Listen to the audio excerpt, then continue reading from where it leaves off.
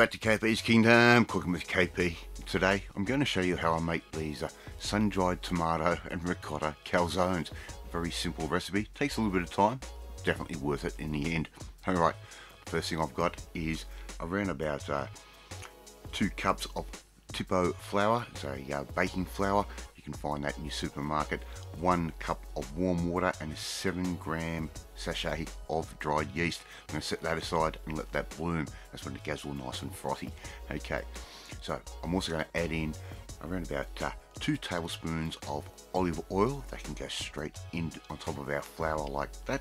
And I've also added in a teaspoon of salt, which I've also sifted. Add our yeast mixture straight in on top, just like that. And all we need to do now is mix all of that up. I'm just going to use my stand mixer like that. I should have used a dough hook in hindsight, but it doesn't matter, it's going to work out. There's our dough.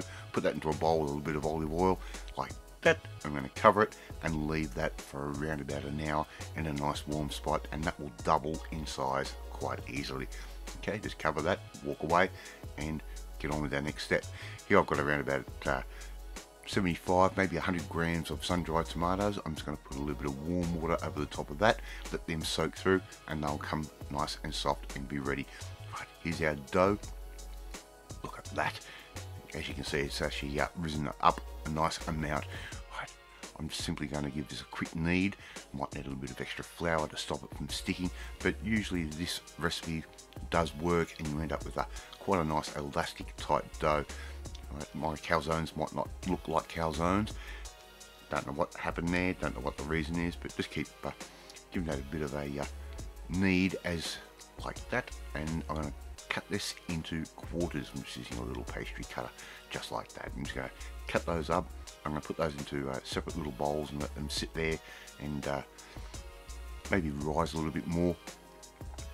Here's our sun-dried tomatoes. I'm just going to get our knife and run through those sun-dried tomatoes and give them a good chop, and that way it will just distribute all those little pieces of tomato throughout the rest of our recipe.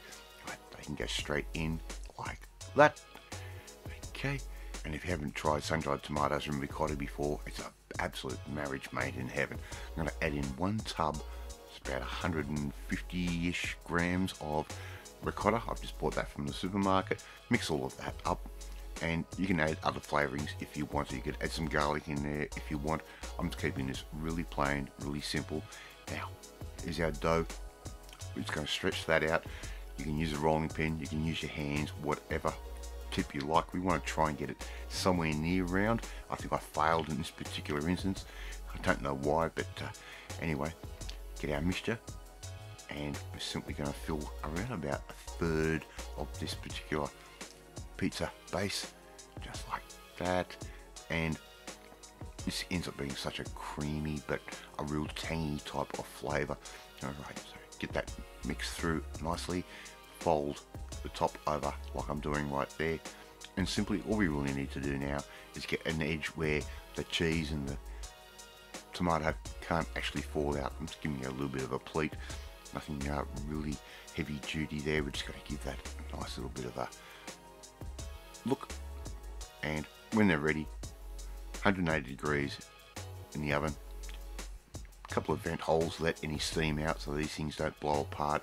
They're going to cook for around about 15 to 20 minutes. And there you go. Now we can serve these up with beautiful little hot pockets, for a better word. Alright, thank you so much for watching this video, really do appreciate it. If you like this video, hit that like button, it gives me confidence, should make you feel warm and fuzzy too. Please share this video with all your friends on all platforms of social media. Don't forget to hit that notifications bell, you'll be notified every time a new video goes up. But more importantly, we want to learn how to make something a little bit different, a little bit new.